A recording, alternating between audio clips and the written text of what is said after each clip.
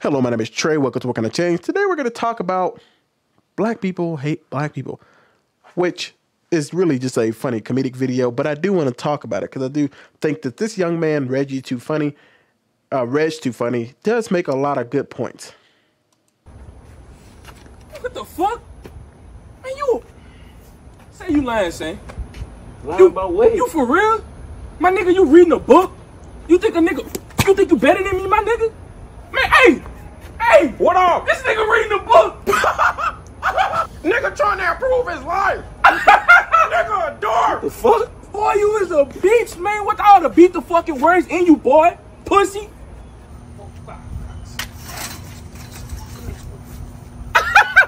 My nigga! Yes, sir! Throwing your life away like the rest of us, huh? Choppers, Glocks, ARs, oh, that. Hey! Hey, yo! What up? Rich Clinton! The fuck? Say you swear to God. Yeah! Man, that nigga cool as a My bitch. nigga! One reason this resonates with me is because that house that he's at looks like one of my old friend's house, like that exact setup, like a fence, a house, and a house right there. And you used to just go through the fence like that. We would hop the fence to get over there. Oh man, it was crazy. But let me talk about this. And this is why I think I said that black people hate black people.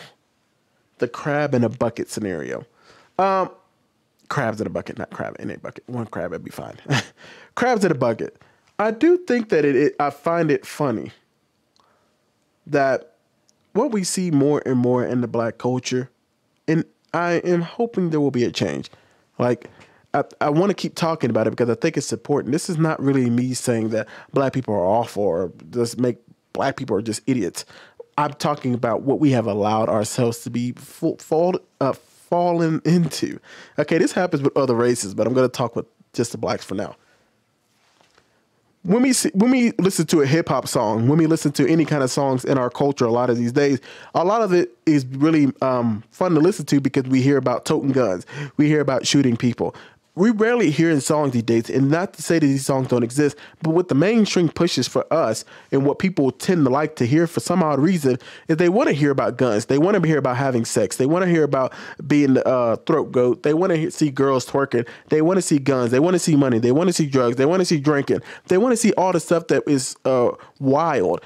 We see this with Doja Cat. What Doja Cat is doing now with the whole demon persona going on and giving it to the devil, and then all of a sudden her songs are getting more popular. It's just everybody wants to go in this whole demon time. Everybody wants to be involved in the worst things because they think that makes life better.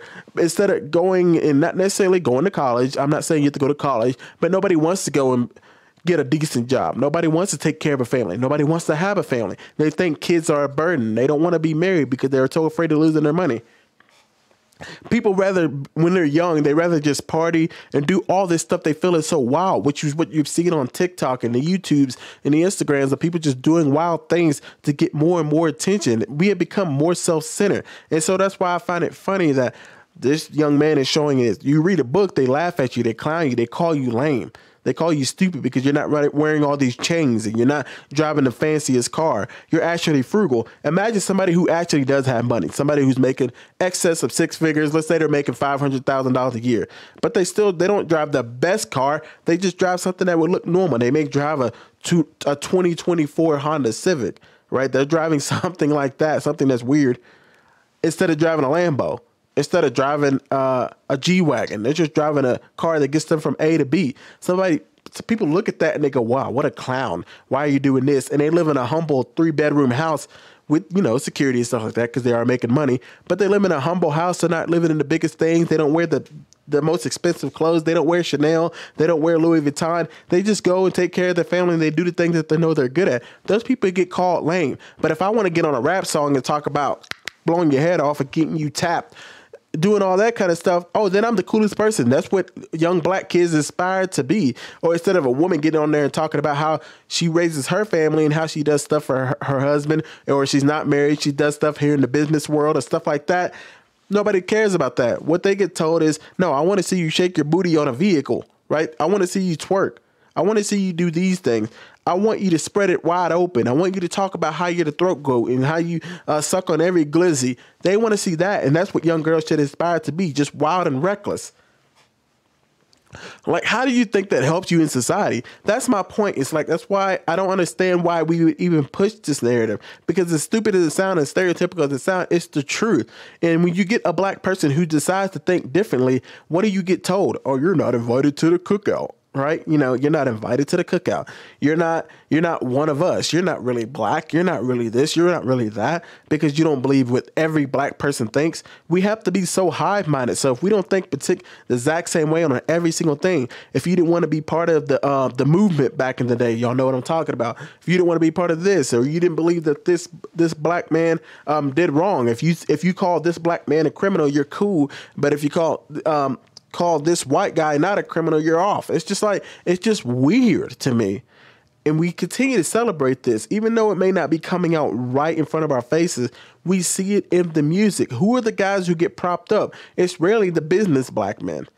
And when we think about black men and black culture and society, who do we normally see get propped up? It's not the men who are lawyers. It's not your doctors. Heck, it's not your plumbers. It's not your guys who work on your AC. It's not even people who are blue collar. Nothing. It's always the black people who got $100,000 and stacking it up and putting it next to ear. They got grills in their mouth. They toting guns. They got rings. They got jewelry all over the place. Man, it's just like, that's who gets propped up for us. And I just find it weird. I grew up in a society. I grew up with white people, and white people do this same thing of trying to have the fancy cars, trying to have all the beautiful women and all that kind of stuff. So that's why I'm saying it's not just a black thing. But I will say the one difference I see is that when you look at all the white people I saw got propped up when I was growing up were never gangsters. They were never thugs. They were never any of that. All the people I saw got propped up when I was growing up around all these white people, lawyers, doctors, and the people who worked in the blue collar jobs, the plumber supervisors, the guys who worked in tech, all those guys got propped up. Okay. I didn't see them saying, you know who I want to be like? Trailer trash. Right? I want to be like the people who rob banks. I want to be like the people who rob people and beat up people and fight every day. That was never talked about. Even though all of us were living like young people and we were trying to get money and trying to stunt, right? Even we knew that ultimately what we looked up to were people who were lawyers, people who were doctors, people who were living in those big houses, who were doing like software engineering, who were doing engineering period, who were mathematicians. We looked up to those people. But for some reason in the black community, that's not what's looked up to. That's not what's popular. It's always the guys, even the black people who aren't toting guns and trying to talk about violence. The other black people that get propped up are the black people who are flashy, really flashy. I'm talking about money all over the place. Nice cars, nice women, no guns, none of that, but still nice cars, nice, beautiful women all over them, showing off everything that they have. That's what always gets propped up instead of stuff that's feasible. You know what I mean? Instead of saying, hey, look, I'm a businessman. I work at a law firm. That's what I do. I give legal advice. They're not in the courtroom necessarily. Or another man's like, I'm a supervisor. I'm a plumber. I make really good money. We train a lot of people to be able to do all these same jobs, because even though technology is going forward, there's still a lot of mechanical stuff that needs to be done. We don't prop up mechanics. We don't prop up diesel mechanics. We don't prop up truck drivers. We don't prop up nobody. All we ever prop up is the people who got all that money next to their ear. That's why we got so many people in the community also that can get scammed so easily in the black community. That's why you have all these black women who go to, I want to be an entrepreneur and sell lashes. I want to be an entrepreneur and sell wigs and weaves, knowing that that ain't going to work, right? And that's why you get other black guys who go into real estate and then just scam people because they have no idea how to do anything with money. Right? Or they tell you to go into crypto, or they tell you to go into some other scamming stuff and tell you college is a joke or something like that. Don't work 9 to 5, go out there and hustle on the streets. That's all we ever get. We don't ever get anybody who says, hey, working this 9 to 5 and being able to make something of yourself and take care of your family is something to look up to. That's what I'm not trying to make it seem like black people are bad. I'm telling you my experience of growing up around all white people and in my adulthood being around all black people. I've seen both worlds. Okay. And I'm not saying, obviously, there's the Asian community and the Hispanic community. In the Hispanic community, what I've seen is more of they just work. I don't really see them prop up anything. To be honest with you, all they prop up is work. And so, but when I was in the white community and the black community, that's what I saw propped up. In the white community, all of us wanted to be lawyers and stuff like that. That's what I was seeing among those white people. But when I was hanging out with black people all the time, nobody inspired to make money. It was always a side hustle. It was always selling lashes, selling this, selling shoes. It's just stuff that didn't make any sense. But it was all about showing off all the money you have. It wasn't about actually making yourself productive to society. It was about making money. That's the difference. The white people, it seemed, wanted to be productive to society, and then it seemed like the black people wanted to be like, I want to show you how much money I got to show you that I don't need no white man. I don't know, man. That's just how I felt. But let me know what y'all think, man. Y'all think that's how it goes? Do y'all think? And like I said, I'm not trying to make it just a race thing. It is a culture thing. A culture thing. Okay? I just think that's how it went down. And I think in the black culture, that's how it seems to go. Does other cultures have their problems? Of course they do. We're all human beings. For the most part, we have the same problems. But I was saying, at some point, no matter where you live, there's going to be separations of race, wealth, poverty, height, beauty, non-beautiful, fat, not fat. There's always going to be a separation amongst a lot of these things. And so today we're talking about the distinction of black culture when it comes to money and the white culture when it comes to money and success. Okay, I'm just giving you the differences that I've seen growing up with all white people and then in my adulthood being around all black people. That's just what I've seen. Am I stupid? Am I racist? Y'all let me know. I'll see you in the comment section. Peace.